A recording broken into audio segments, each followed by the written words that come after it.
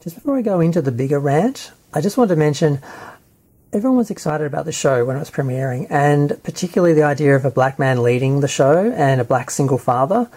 And to an extent, they did show the softer side of black men, because there are a lot of stereotypes and a lot of negativity. And there was this whole deadbeat dad sort of stereotype that was around, and they did a very good job of showing, that was just, crap. But the character himself of Sisko was still this, compared to Picard was this very intellectual person who, dealt with things that way, and Sisko was more belligerent, and it was sort of the counter to the Good Father, where he was this sort of belligerent sort of an intellectual, like the way he dealt with things was just like he punched Q in the face and Q never came back. Why? Because there was nothing interesting about his approach or how he did anything. It was just dull and blunt. And I didn't think Avery Brooks was a great actor. There were plenty of other black actors that I don't know why they didn't get, but they got him. And in person, I've heard from friends that he was, oh God, I can't go into that. But yeah, I'd never wanted to meet him. He's one of the few Star Trek stars I didn't want to meet. I wanted to meet, LeVar. I wanted to meet Nichelle. I wanted to meet Michael Dorn. I wanted to meet Anthony Montgomery. So it's nothing to do with their colour. It was just, he just wasn't very nice. He wasn't very good. And even though they really did a good job of dispelling the myths and stereotypes of one side of, black masculinity, they really, really doubled down on the other side of it, which is really ugly and racist, I thought. So I think the show's a bit racist, frankly. But just so far as the other actors' performances, before I get into the whole rant, I just want to make it clear, I think the actors did a great job. I think the writers did a good job of trying to depict this vision of Star Trek, which the problem was the vision, the intention was wrong. So I don't want to say quality-wise, because I say that at the end of the other video, I'm like, some people aren't going to stick very far if they think I'm actually trashing the show quality-wise. So I just want to say all that up front, and I'm just going to put it all together in one big rant, because whether anyone watches it or not, it just made me feel better to say it. It's been bothering me for a decade. Hello, Steve White, TrekBoy89 for Steve Arts89. Yes, it is the 30th anniversary of Star Trek Deep Space Nine. I kind of missed this, because I always think of Star Trek Deep Space Nine as being a 1992 series. Why? Well, probably because on the back of all the DVDs in Australia, it had 1992 on them, because that's when the show was produced. And I think people expected it to air in 1992, because Next Generation premiered in September of that year. Not that year, the year that it was released. And most TV shows would be released September, October, November. But they waited till January. So January 3rd, Star Trek Deep Space Nine premiered. And I remember watching it for the first time on VHS, not on TV. I got the rental version, which I bought my own copy of, which cost a fortune, but that's what you did back in the day. It had gold and silver embossing on the cover. It looked very nice, and I remember hearing a review of it on the radio on the way home. And I wasn't sure what to think of this show, because I loved The Next Generation, but I hadn't seen a lot of The Next Generation. At that point, we'd had season 1 and 2 shown in one block for a whole year, and then they switched to a different channel, and I didn't see Next Generation again until video, because I couldn't get that channel. So I loved Next Generation. I loved the starship life, and the idea of being on a station on some level seemed more, I don't know, I actually kind of liked the idea in theory. But then we didn't get a Starfleet station. We got a Cardassian station. And we got an ugly Cardassian station. And it was designed to be ugly and uncomfortable. It was anti-Starfleet design. Nothing was ergonomic, nothing was beautiful, nothing was well lit. It was just dark and metallic and chunky, or it was like Las Vegas. It was garish and, fluoro and just too much. So I was never comfortable on the station. It was ugly. Hated it. I missed the Enterprise. I missed the D. I missed the original Star Trek, Enterprise. I just thought it was ugly. So that was my first and ongoing issue with Deep Space Nine. Whenever I think of watching it, I just suddenly have flashes of orange and grey and fluoro lighting, and I can't do it. So that's one issue. The other issue, I think, was that I didn't know this at the time, but I felt it, and a lot of Star Trek fans felt it, and we sort of have had it confirmed in interviews since, that the guy who created Star Trek Deep Space Nine, for the most part, the real sort of the real push behind the show, hated Star Trek. He hated Next Generation. He hated Gene Roddenberry, and he really wanted to create like the anti-Star Trek Star Trek, the one that, you know, real people could relate to.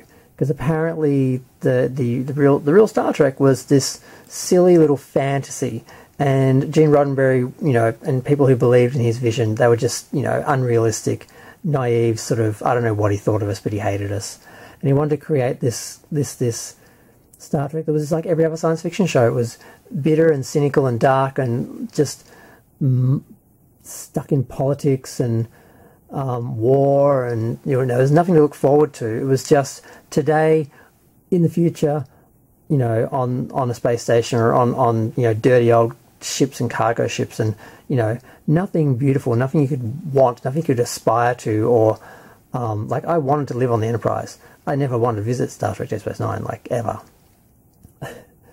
So, and then we realised, like I said later in interviews, that he really did hate the show, and he really tried his best to make it the anti-Deep Space Nine, and it's sort of the proto-Discovery, if you look at it. It's everything that fans hate about Discovery, you know, was seeded in Deep Space Nine. It's all about war, it's all about religion, it's, you know, against Star Trek. It portrays the Federation as evil. It created Section 31, which is basically saying, well, this vision, Star Trek's utopian, you know, future, none of this is realistic. You can't have that without this cynical, you know, the cynical idea that you can't have that without, you know, the MAGAs behind it. You have to have the MAGAs, you know, doing everything, you know, blowing everything up, you know, attacking everything, you know, war crimes. You can't have utopia without all of that. So it was a very cynical way of saying, no, Star Trek's not realistic, and, you know, it's just stupid, and, you know, our show is real, and you should like that, because basically it's just like today but in the future.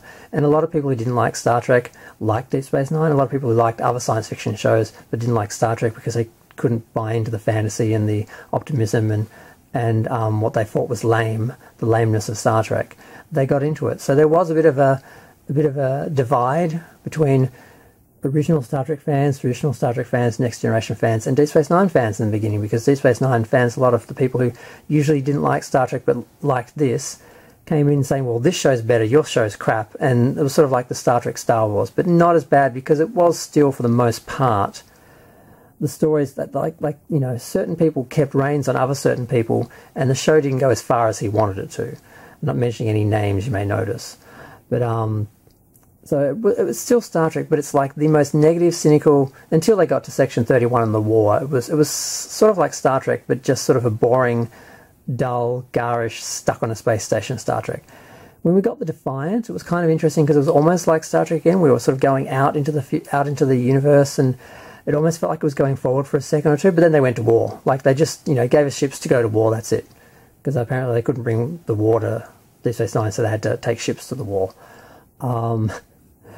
And then when we get to, you know, the war crimes, and Sisko's proud defiance of, you know, I will do whatever I want to protect, you know, whatever this is, whatever this, you know, I don't even know what to call it, because you can't call it the Star Trek Dream, you can't call it Utopia, you can't call it the Federation, or Starfleet. It's just this ugly version of modern day politics.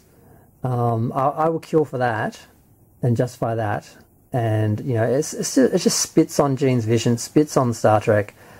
I hate it now, which is surprising, because at the time I didn't get, because I sort of had some of those views of Star Trek. I thought Star Trek was a bit lame, and I sort of wanted more action and things blowing up. You know, I was a kid. I didn't, you know, I wasn't very smart. Then I grew up and I appreciated what Gene created. I got a bit of a taste of the real world, and I wanted to believe things could be better and we could be better, and I needed to believe in that future once I'd seen a few things. And Deep Space Nine kind of started to chip away at that and take that away. And then we ended up getting, eventually, you know, Discovery and shows like that really, really, really, you know, hated Star Trek and really went so far away from that vision. And all the new Treks are about is, well, getting to that Star Trek future that we're not at. And they each talk about it. By the end of the season, they're talking about it and confirming that, yes, this is where we should be and how we should act and so forth. And then the start of the next season, it's all gone to crap again. And then they spend the whole next season getting back to what Star Trek should be and promising us to boldly go the next season, just like the JJ films. The end of each film, they put us through, you know, a horrible adventure on Earth, basically. And then at the end said, okay, now we've sorted ourselves out. Now we Star Trek, we're going to boldly go in the next movie. Come back and we'll boldly go next time. And then they go back to the same, you know, Earth scenario and terrorism and, you know, white actors and, you know, no interesting alien makeup, no worlds to explore, just current day politics stuff, normal, you know, audiences can relate to. They don't have to use their imagination or their anything to. So that's sort of what we got. And Deep Space Nine is where that began, because the original Star Trek was its own thing. It took a little while. The original vision in the cage was great, but then they sort of had to dumb it down a bit for TV, but then they sort of brought it back up for Next Gen. And then there was a backlash against Next Gen and the original Star Trek and its retro, I don't want to say fantasy too much, because I don't really think of it as fantasy, but on some level it is. There was a backlash against that, and that's what Deep Space Nine. Deep Space Nine was the backlash against Next Generation and the original Star Trek. And it was a very cynical thing that non-Star Trek fans embraced. And like I said, it was sort of the I was nearly going to say the foretelling, but yep, so you know where we ended up. And it's really sad because we only got a couple of really good seasons of Next Generation before Gene died. And then it started to sort of be picked away at. And then Deep Space Nine was a complete slap in the face to Gene's dead body. And, you know, Voyager sort of went backwards. They're like, no, we want to go back more to Next Generation. And I did like Voyager because it felt more like Next Gen. And the idea was, well, we've got Deep Space Nine for the fans who hate Star Trek, and we've got Voyager for the fans who love Next Gen. And it seemed to work because, I don't know, it seemed to work, but when you watch Deep Space Nine on its own, it's too dark. I can't do it. When I was watching Deep Space Nine one day and then Voyager the next day, or Next Gen one day and then Deep Space Nine the next day, you could kind of take it if you watch them both at the same time, but you just watch Deep Space Nine on its own. It's dark, it's cynical, it's horrific, it's dramatic, and I know it was well written for what it was intended to be. It's not bad writing, it's not bad quality, it's not badly produced, it's just not Star Trek. And it really didn't, you know, it didn't sort of announce itself so much in the beginning. It sort of slid it in there. And then looking back at it, it was really obvious. And when you condensed it and maybe watched a whole season, that was when I sort of realised just how dark it was and how much I didn't like it. And I tried marathoning the show a couple of years ago for the 20th anniversary. I got to the third season of doing it each season. The idea was to do it each week that it originally aired, and I couldn't do it. I got a couple of episodes into the third season, and I'm just like, I don't want to watch this show. I have better things to do. I don't want to watch this show, and I didn't finish. So that's where I left Deep Space Nine. I'm going to leave this video here. Sorry I couldn't say anything good about the show. It didn't do anything good. Next Generation was doing well. Voyager did well for the most part. And it was a switch because it was on UPN and it didn't have the same audience. It didn't have a bigger audience as Deep Space Nine and Next Gen was. So there was a drop in the ratings and perceived lack of popularity because less people watched UPN than watched it in syndication. And that started also the decline of Star Trek in some ways as well. And that happened after Deep Space Nine left syndication. So it was sort of the last sort of successful Star Trek in that level, but it wasn't anything to do with, you know, the artistic merits. It was purely a matter of politics and everything else, which is why Enterprise ended up being cancelled anyway. But I'm going off into other things now. I'm going to go. Feel free to share, like, comment, subscribe. Let me know what you think. I know not everyone loves Deep Space Nine. I know some people love it. They think it's great. That's because they don't like Star Trek. And they think somehow that's what Star Trek was supposed to be, and that's the real Star Trek, and these other shows are just stupid, and fans like that are just immature, and, you know, you never hear Deep Space Nine fans say anything good about regular Star Trek fans and, you know, regular Star Trek. much like Discovery fans and, you know, New Trek fans, or Trekkies, or whatever you want to call them, they have nothing good to say about the original Star Trek, or Star Trek fans in general. And it's the same dynamic. This is where it started. This is where, you know, this is the beginning of the end. Star Trek Deep Space Nine was the beginning of the end of Star Trek being the great science fiction fantasy that it was. I know a lot of pro-war MAGA people love the show, and they'll defend it to the end because it has religion and war and, you know, evil terrorists and all these things that are very stereotypical, conventional, racist, pro-war American rubbish, trash, you know. Yeah, it's got everything. It's got nothing good about it. I mean, aside from the performances of some of the actors, Terry Farrell was amazing. And he said his real name. God, what did he change his name to? Siddiq El Fadel. I can't remember his real name. His name now. He was great. Some of the actors were great. Some of the performances were great. I mean, Garrick was amazing, and we knew he was gay. I knew he was gay the first time he opened his mouth, and I'm like, oh, that's a gay character. But they didn't go for it because they didn't have the guts.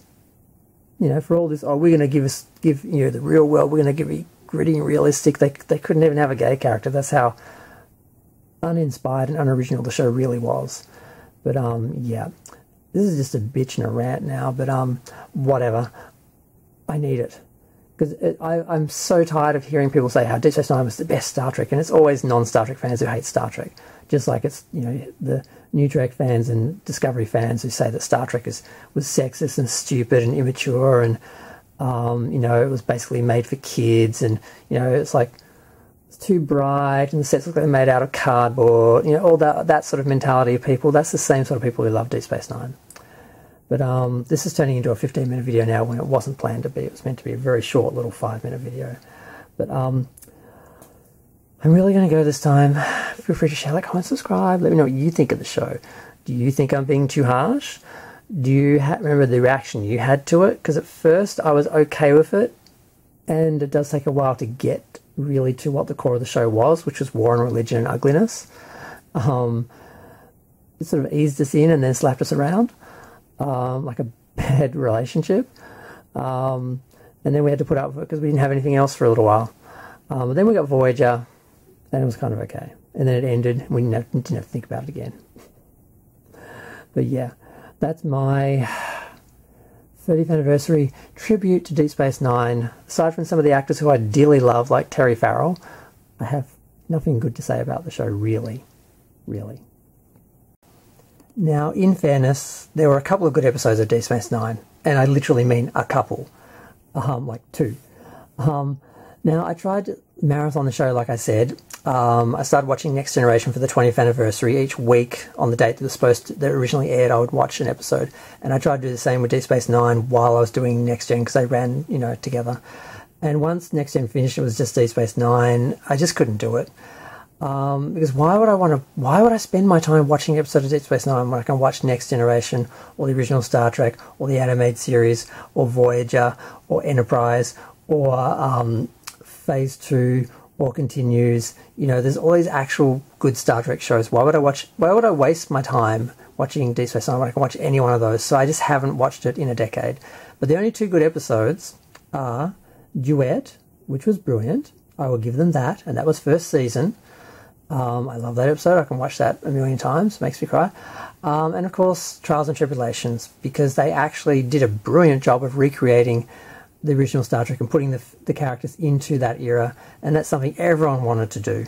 And it's a pity they didn't do as good a job on Voyager, because they didn't go as far with Voyager. They spent too much time on the Voyager story and how they went into you know, the Excelsior, and that wasn't as good.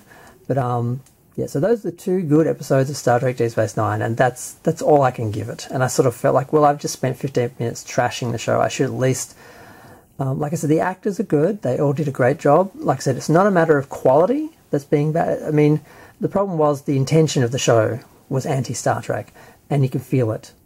Certainly, once you're aware of it and conscious of it, you can see it everywhere. And I wasn't really aware of it when I watched it back in the day. And like I said, it was buffered between Next Generation and then Voyager, so you didn't feel it so much. But yeah, I mean, the writers, they did a good job. The actors did a good job. They quality-wise, it's a quality production. It is Star Trek level, quality-wise. But the intention is wrong. It's just got this nasty, nasty, dark little, you know, intention behind it all. And I just can't stomach it sometimes. So I'm going to go again. I did a shorter video, because I'm like, I just want to do a little short video. And then I sort of thought about this and I thought, well, you didn't mention the actual good shows, so you should probably just add that onto that and just throw that up as like, you know, the long rant. And maybe some other fan who hates Deep Space Nine, or at least has some issues with it that no one else acknowledges, they can actually, you know, have some validation. Now I should say the design of the station itself from the outside was beautiful. I'll give them that. And the initial artwork that we saw of that was amazing. It was just the inside and the feel of it. And they tried deliberately to make it sort of this alien, uncomfortable, unergonomic environment you wouldn't want to be in. And the voles and everything, just everything about it, like you didn't want to be there. And that was the main difference for me with, you know, the Enterprise and the Next Generation. I wanted to be there. I wanted to live in that world. It was a fantasy that I wanted to be real, that I want to come true one day. Deep Space Nine, no, just don't. But yeah, I think I'm done.